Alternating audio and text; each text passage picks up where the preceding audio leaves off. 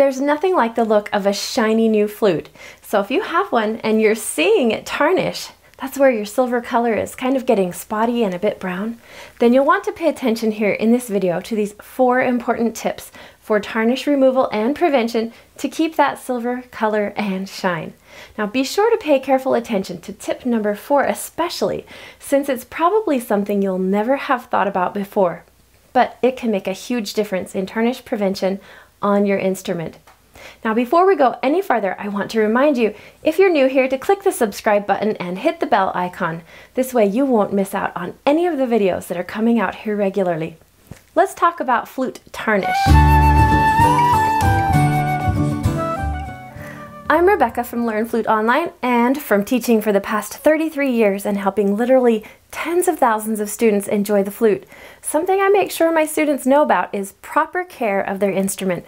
We love it for its sound and we love it for its shine, but it's a sad, sad day when we take a closer look and realize that we have some brown tarnish creeping up all over our flute, and it seems that just wiping it off with a cloth just doesn't work.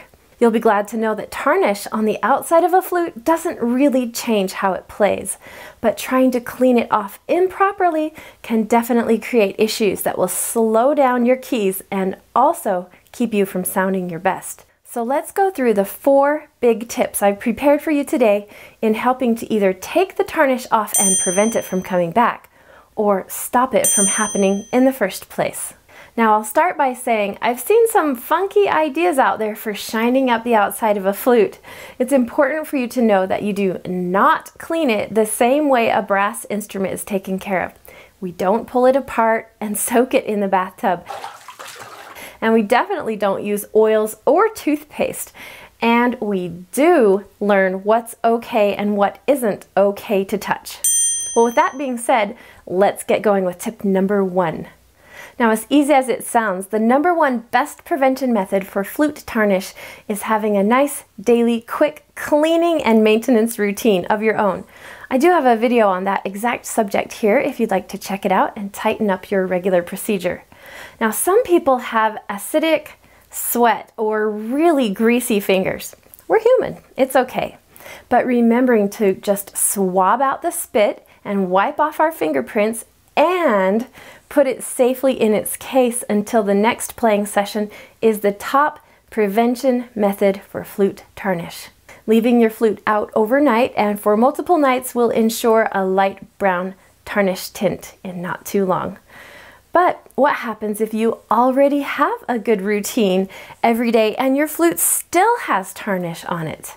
Well, let me know in the comments if you've seen tarnish, that brown dark stuff, on your flute, and what you've done or learned about it before. Well, we need to move to step number 2, which is to use some alcohol on your cloth first and then wipe down your flute well. Now, before I say even one more word, I want to tell you that under no circumstance should you ever touch the pads under your flute keys with alcohol.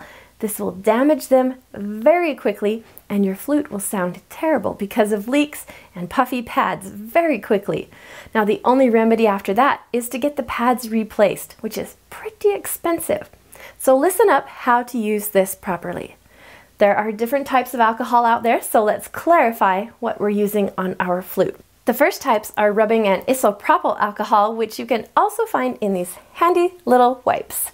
Now you can keep these in your music backpack. They're handy to use in a pinch after playing your flute in a concert or if you're away from home especially. Now the next type of alcohol is called denatured alcohol or methylated spirits. It's called something different depending on where you're from in the world, but it does wonders for a silver-plated or even solid silver flute.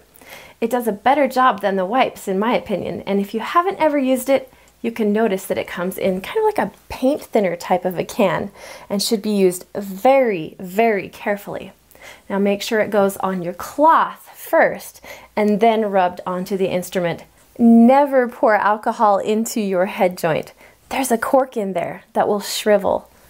Or allow any alcohol to touch the pads. It will make them poof and crack. Now let's move on to tarnish removal and prevention tip number 3, which is to answer the common question of, can you use silver polish to get the tarnish off your flute? And the answer is yes, but no.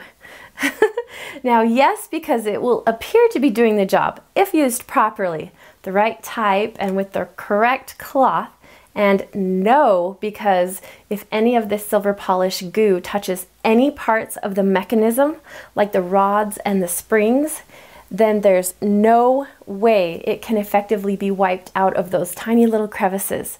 So what happens within just a few days or weeks of using silver polish in these areas on your flute is that your keys will start to move slower and slower, coming up especially slower and slower.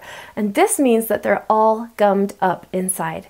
Now, flutes already come with the mechanisms lubed correctly, and adding anything like oils, toothpaste, or silver polish just creates the opposite effect you're going for, which is a nice shiny flute that looks and sounds great.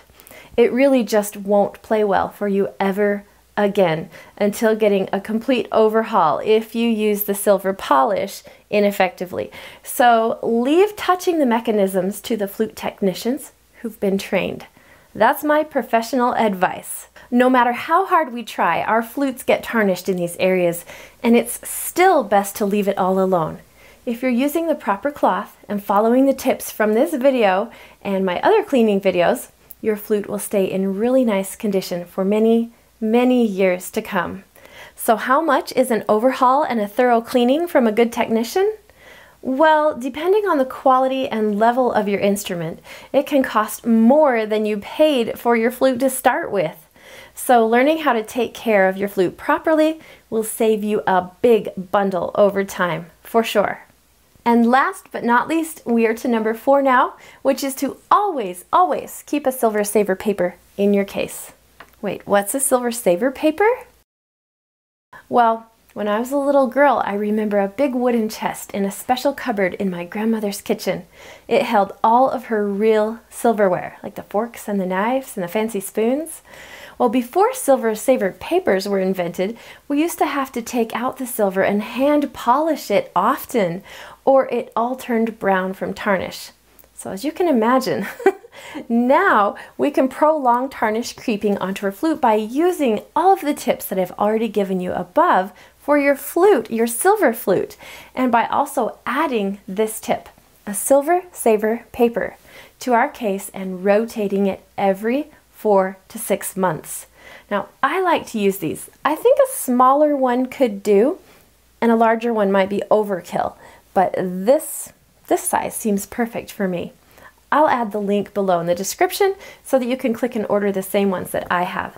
They're very inexpensive and totally worth it. Now, here's how you use a silver saver paper.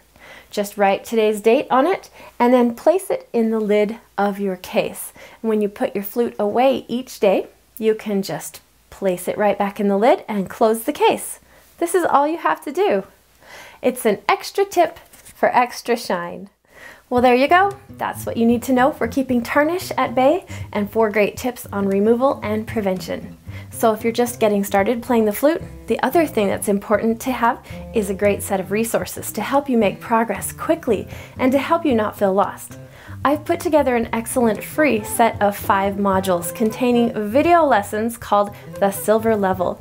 And in there are some beginner lessons to easily get you started making a good sound, and flute-specific exercises and music reading skills as well that everyone can benefit from so that you can have the proper foundation to play absolutely any type of music you want to, no matter what stage you're in right now. Now, there's no charge, and I'll put a link down here below so that you can go and get started today. It's already helped tens of thousands of flute players around the globe. So there you go. I hope you found this video about flute tarnish with tips for removal and prevention useful. I'm really looking forward to seeing your comments and having a discussion about flute tarnish and what you've learned before. I'll link to the silver saver papers below in the description as well. Now, if you've found value in this video, please like and subscribe and click that bell icon. But more importantly, go and explore the other videos here on my channel because there are loads of other tips to help you on your flute improvement journey. Enjoy! See you again soon.